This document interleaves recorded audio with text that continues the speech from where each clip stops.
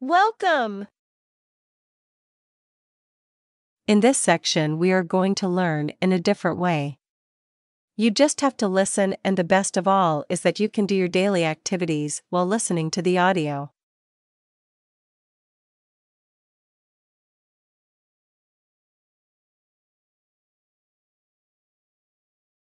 All living things need food and energy to survive. The food making and energy process for plants to survive is called photosynthesis. Plants make food and produce oxygen through photosynthesis.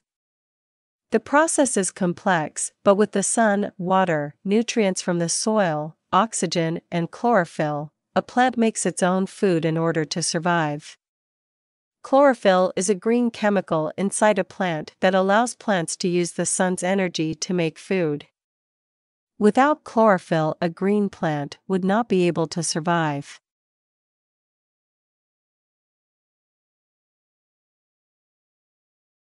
The following are the steps in photosynthesis.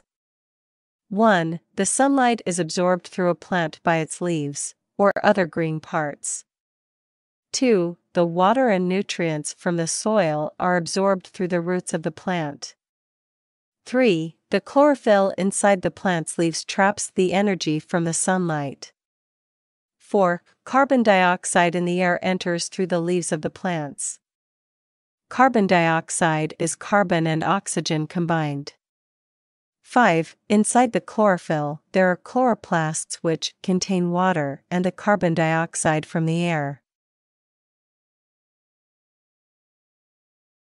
6. The chloroplasts are like tiny manufacturing plants. The water and carbon dioxide from the air combine to make sugar and water. Basically, it is the food for the plant to survive and grow. 7. Sugar is then made and released into the veins of the leaf, and it spreads throughout the rest of the plant. 8. The oxygen the plant has made is then released into the air.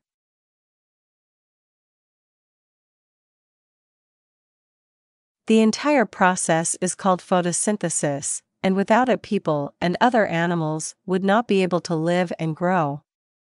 This is the reason it is important for the survival of trees and plants. They give off oxygen which help people and other animals to breathe. The plants also give people and animals food to eat. The food could be the different kinds of fruit or the many varieties of vegetables from apples and oranges to green beans and peas. When people and animals eat this food from the plants, it also gives them the energy to live and grow. Without plants, animals and people would not be able to survive. During the fall, in certain parts of the world, photosynthesis no longer takes place. When this happens, the leaves begin to turn different colors. The leaves may turn yellow, orange, or maybe even red, or a combination of those colors. Surprisingly, these colors are the original colors of the leaves. In the spring and summer, there is too much green color from the chlorophyll for the leaves to be seen as their original colors. As the temperature drops, though, the leaves of trees, other than evergreens, stop making the chlorophyll. The chlorophyll begins to vanish and the leaves begin to change colors.